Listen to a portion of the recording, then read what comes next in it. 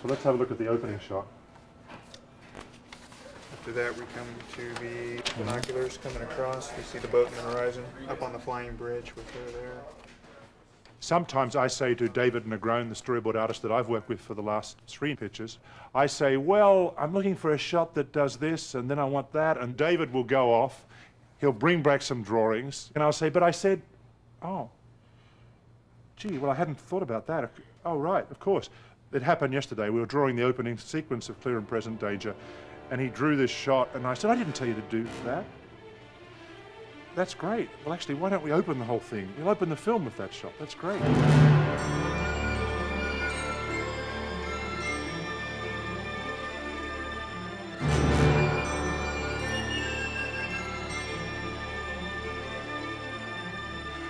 This picture, Clear and Present Danger, is just a huge visual effects, special effects, action picture, and the amount of storyboard work that both of us do together is just enormous.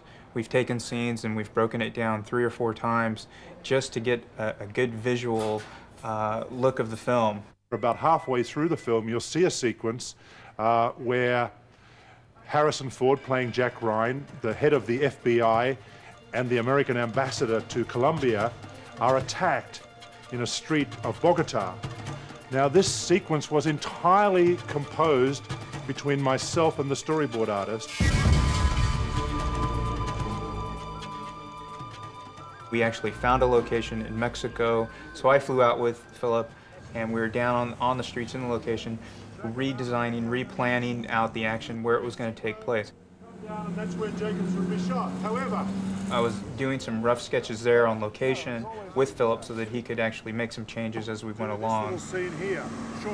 We went through about 5 different scenarios, drawing the thing to see whether it looked realistic and whether it looked dramatic, and how best to use the Harrison Ford character, how to place him in the greatest jeopardy. And the scriptwriter was then handed the storyboards, and he wrote the script to follow. It's particularly important for action sequences, sequences where you're going to marshal resources that are only available to you once, where you're going to use jet planes, tanks, where you're going to blow up buildings and things like that. You've really got to place your camera in the right position, and that may entail placing it in 10 different positions in pre-production with your storyboard artist showing you what it would look like.